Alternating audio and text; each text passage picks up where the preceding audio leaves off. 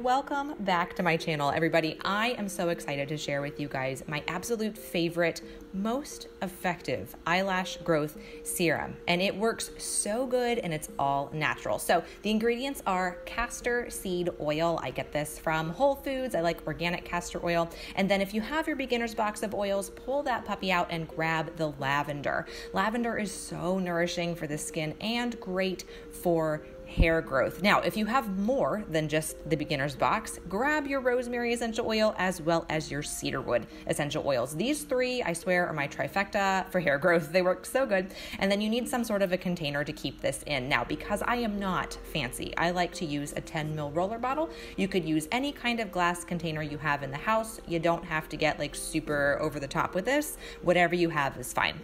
All right, so I am going to fill up my roller bottle with the castor seed oil up to the shoulder. That's the part that kind of curves in towards the neck of the bottle. And then once I have that filled up, I'm going to add between 5 to 10 drops of the essential oils, lavender, cedarwood, and rosemary. So if you have particularly sensitive skin, start low. So maybe 3 to 4 drops of essential oil would be plenty for you. If you've been using essential oils for a while, you could probably be okay with upping it to 5 to 10. I like to do between 8 and 10 normally, actually, because I like my oils a little bit strong, but it's completely up to you.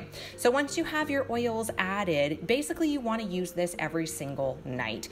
When I have used this consistently every night for 10 days, my eyelashes have grown about 1 millimeter. And in eyelash growth talk, that is a lot. All right, so once I have my oils in there, I'm just going to pop the roller top back on, close the lid, and then I am just going to swirl it a little to combine the oils with the castor seed oil.